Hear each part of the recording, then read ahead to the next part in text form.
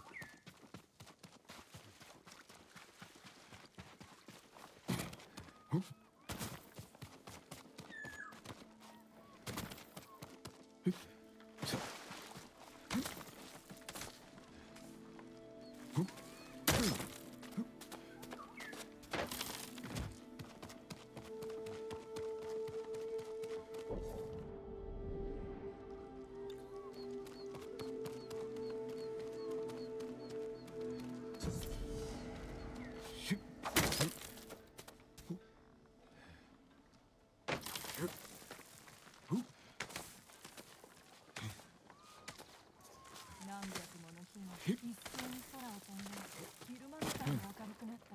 火を遠くに出し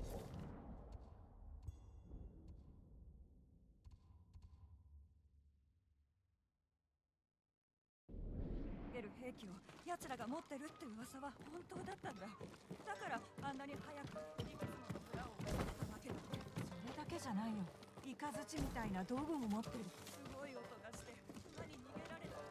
あんなものにどうやって立ち向かえばいいんだ。伊藤様はご無事だって本当にあるかもね。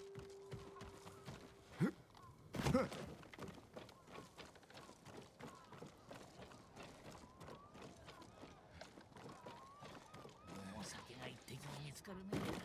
かと思えば相手の元に先に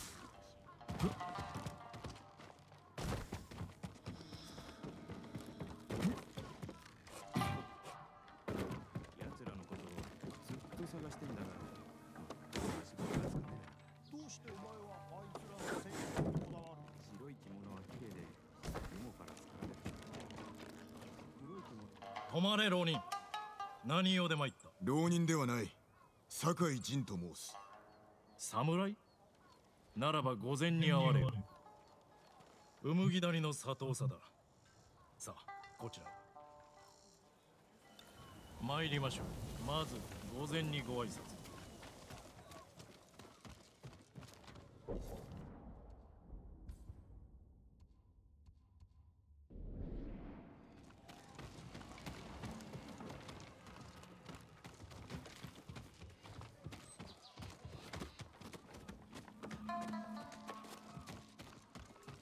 方がうむぎ御前です。うむぎ谷へようこそ。猛虎に知られておらぬようですな。ありがたいことにね。ここでは争いなんて幾とせもご無沙汰。太刀を抜けばうちの者が黙っちゃいないよ。その掟を守りゃわけもなく切られることはないけどね。さてそれじゃあご用を伺おうじゃないか。仲立ちの五郎を探しておる。なるほどね。今頃下で酒をしこたま飲んでるはずだよ。仲良くしてやりな。礼を言う。また会いたいもんだね。あんたとは助け合えそうだ。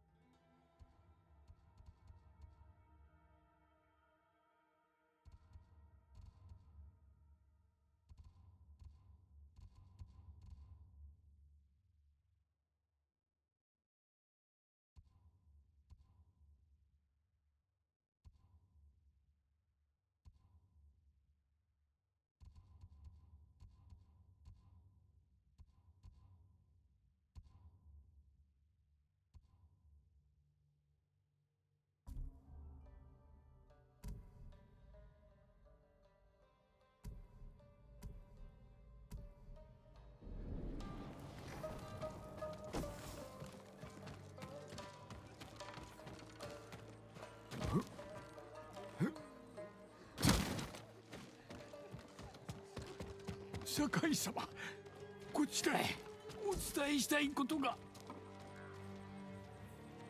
クロードは欺いが薄くった。あの壁を越えられる人がいるなんてね。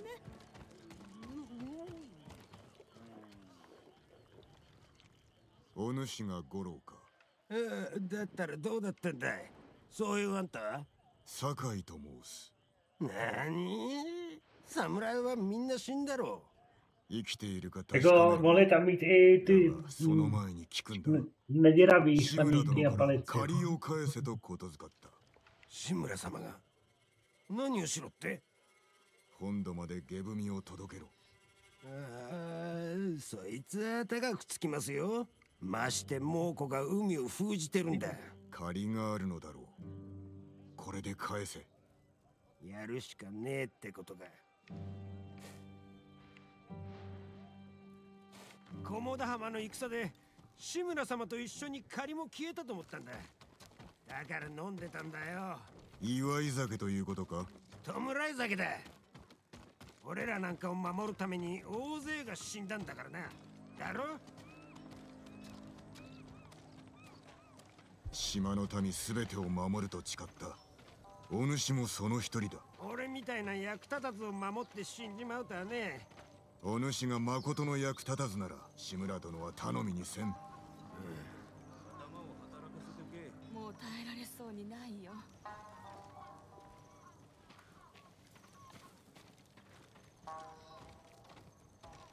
俺んちはここだ。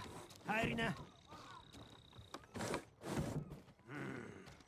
もうこの囲みはやすやすと抜けられねえだろうな。文はあんたが持ってるのか。ご当人だ。赤島の海岸にいらっしゃる。なんとかしてみるか。水戸岳砦の近くに船を隠してある。この地図に目印を書いた。そこで落ち合おう。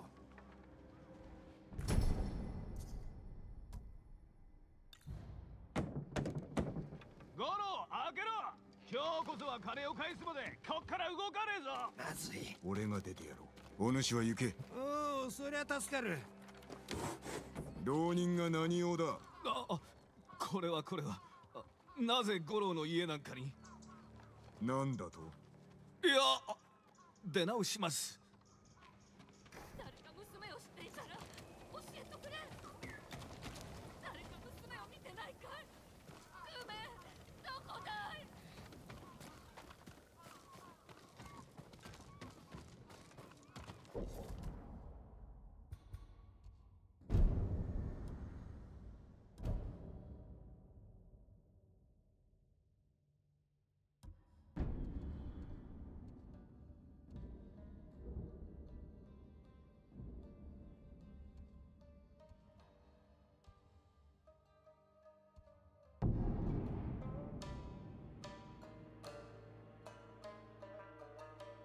ノリオだ。だが他の層がおらぬな。も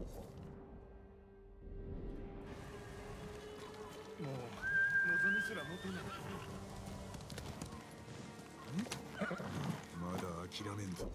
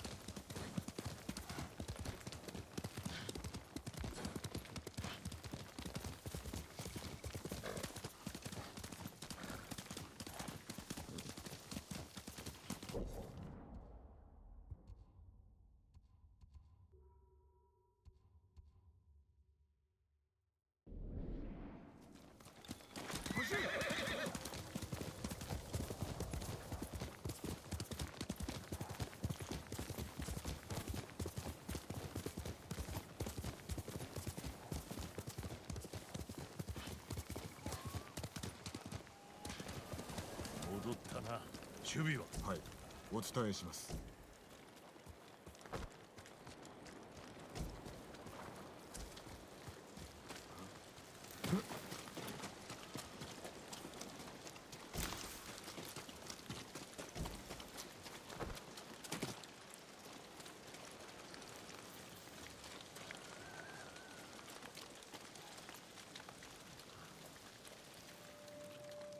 麦谷で五郎を見つけました。酔っておったか？覚ましました。御身への借りを返すため本土へ船を出すと。悪人も使いよう。あやつほど海を知る者はおらん。この二人が下踏みの使いですか？そうだ。小太郎も太郎も中遊の死。鎌倉への書状を託すにふさわしい。五郎曰く近くで落ち合い船へ案内するとのこと。宵闇に紛れて立つぞ。その時までに戦自宅を済ませろ。はい、叔父上。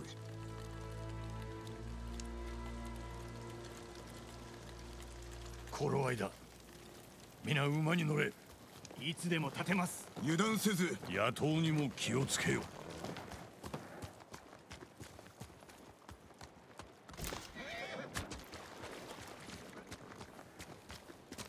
よし。その顔、聞きたいことがあるようだな。申してみよ。五郎と知り合ったいきさつは？ご金星の唐の絹を売っておったのを捕らえてな。絹を燃やし放免してやった。あやつはご金星に背いた。なぜご放免なさったのですか？力はな、加減して用いねばならぬ。弱すぎれば侮られるが、強すぎても好機を逸してしまう。もうこの囲みは厚い。五郎は抜けられるでしょうか？抜けるしかない。我らが捕らえられたらどうします？死を恐れてはならぬ。勇気を持ち守るべき民のことを忘れるな。志村様、五郎、船はどこだ？こちらに。生きてらっしゃったとはよかった。よく引き受けた。見直したぞ。まあやるにはやりますが、岸を離れることなく沈められちまうかもしれませんよ。物見の兵が船に行Vamos さ na んいますから。では奴らの気を他にそらさねば。止まれ。ここからは歩く。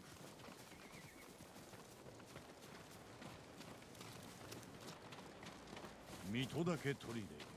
我が父が槍川家から奪ったものだ。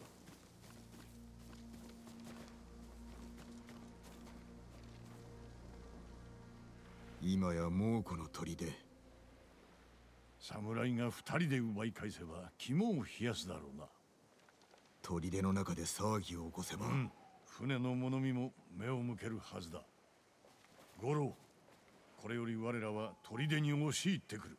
その隙に船を出せ。ダメです。死ぬおつもりですか？いいから下踏みを届けろ。馬では気づかれる。歩いていくぞ。良いな酒井。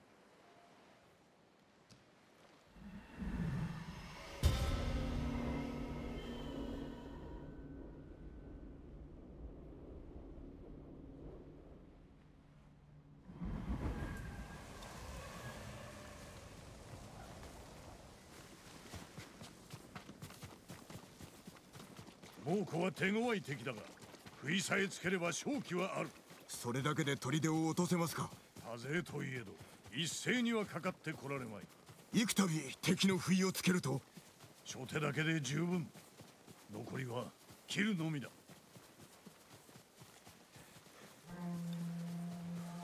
もうこの兵だ。隠れて行けば。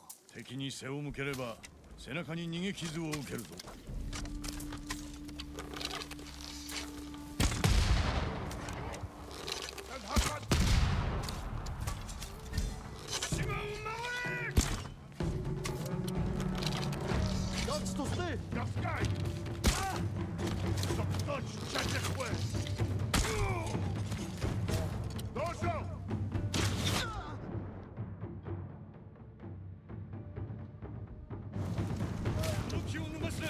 橋を渡るぞ。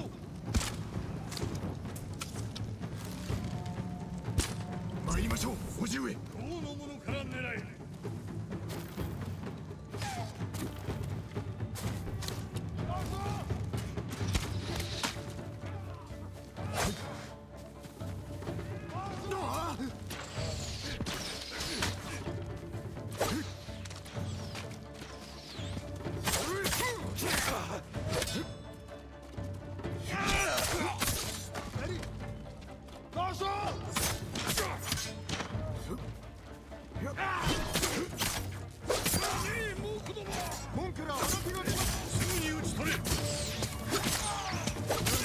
立ちさばき、よくやった。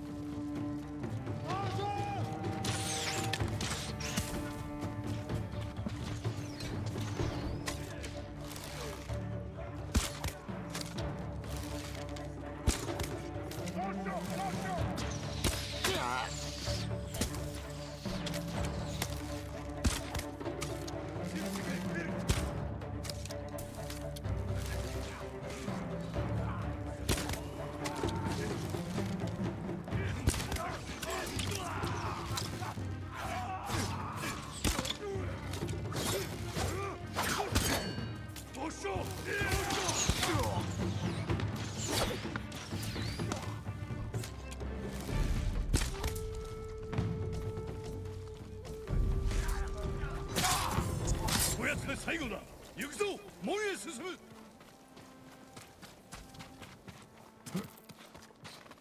見上げた城たつもりではないか。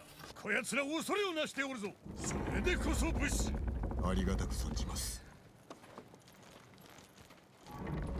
To všechno. Ty vole, my jsme fakt terminátorové.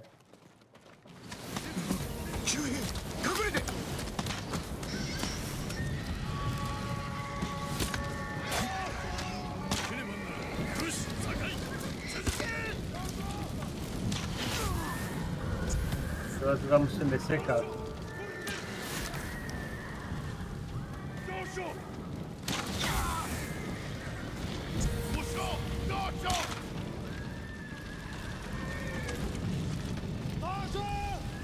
騒ぎを起こしてやれ。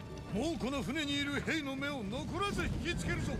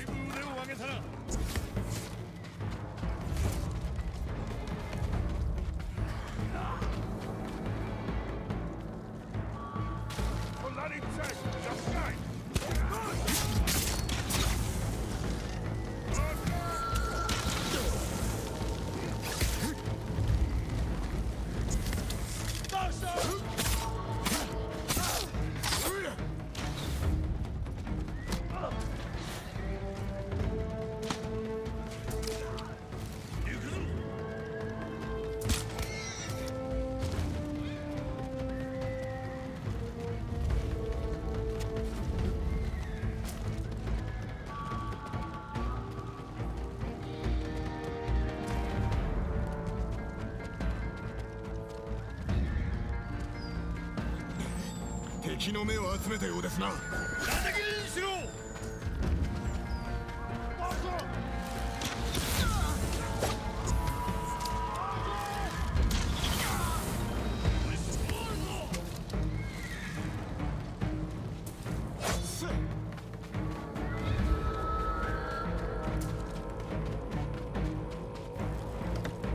Det är gräs så de blir knäckta. 左だ。次はあそこだ。ジン、やぐらへ行くぞ。切り捨てろ。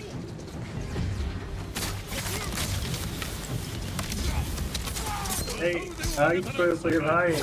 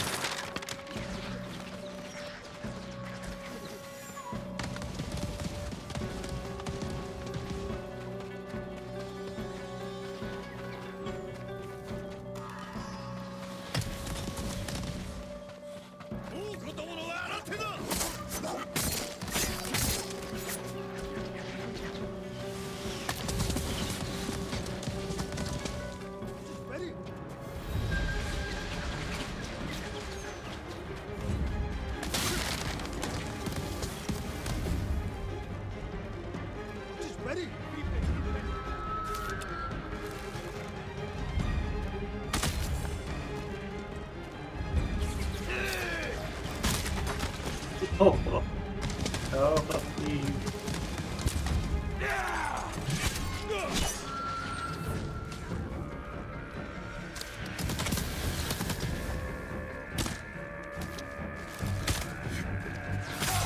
教えた甲斐があったわ。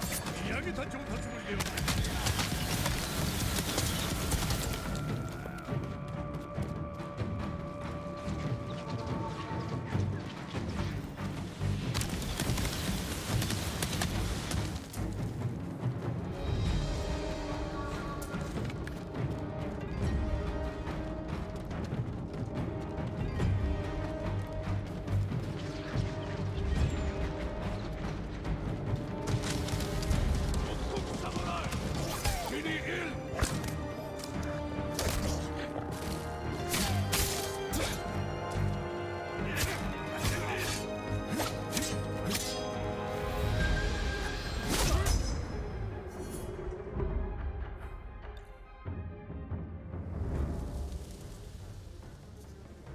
やぐらへ押し通れ。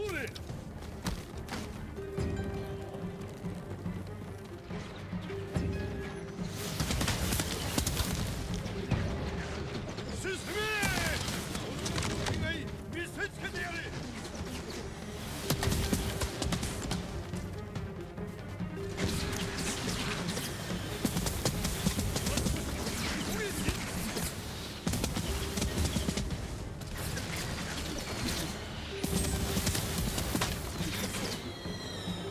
Avem după mine Siri, disable Seymour. ご用心を。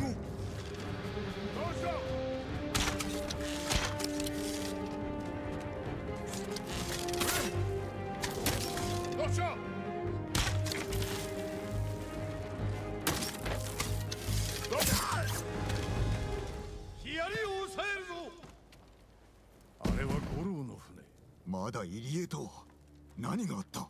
猛虎に見つかったな。奴らの船に追われればひとたまりもなかろう。いえ、我らがおります。それにこのヒアリも敵の兵器だぞ。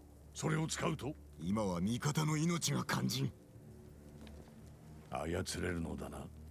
やってみせます。猛虎の船を潰せ。砦の兵は任せろ。叔父上、ここで死ぬつもりはないがな。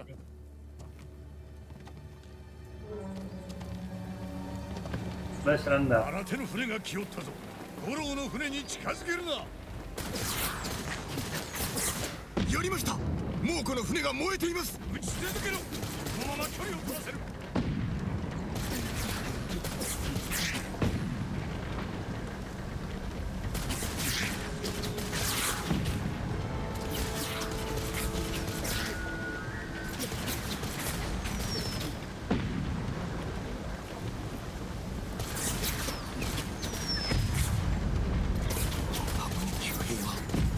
進むのだ。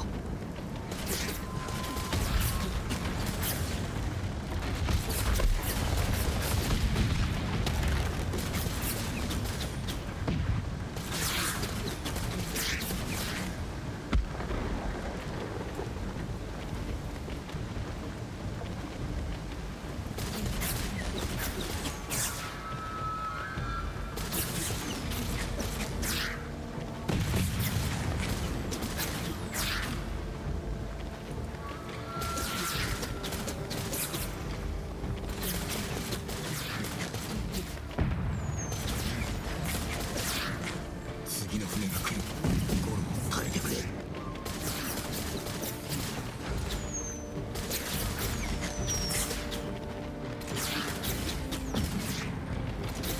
Ta grafika trochu ne.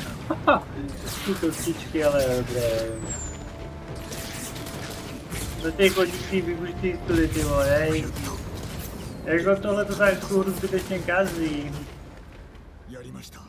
さすがだ、ジン。一度ならず猛虎の狙いをくじくとは。叔父上の教えに恥じぬようにと。それどころではない。まこと立派になったものよ。成長したな。あの下踏みには上心もしたためてある。お前を志村の跡継ぎにするとな。叔父上。心中では常にそなたを跡継ぎと思っておったが、この戦が終われば世に知らしめる。いつの日か民はそなたを頭と仰ぐだろう。わしの後を継ぎ地頭となるのだ。Žitem? To jsem ještě neslyšel 将軍様 to. の下事情によってな。私が務めを果たせるでしょうか。果たせるとも。援軍が着くまでの間も事を進めておかねばな。お考えが。堺家の鎧を手に入れろ。生き残った武士が民のために戦う姿を見せておかねばならぬ。近江村に向かいます。終わったら我が久原の陣所に来るがよい。その後共に藩から我が城を取り戻し、対馬を救う。父と子として将軍様も勝利を祝ってくだされよ。離れることになるな。くれぐれも用心しろ。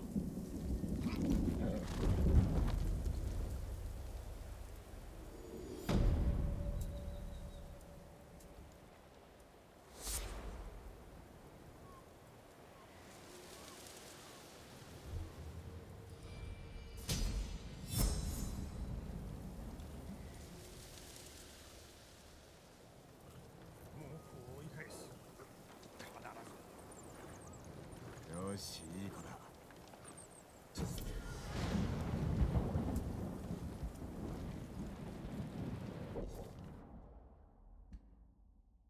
Získej rodinnou zbroj.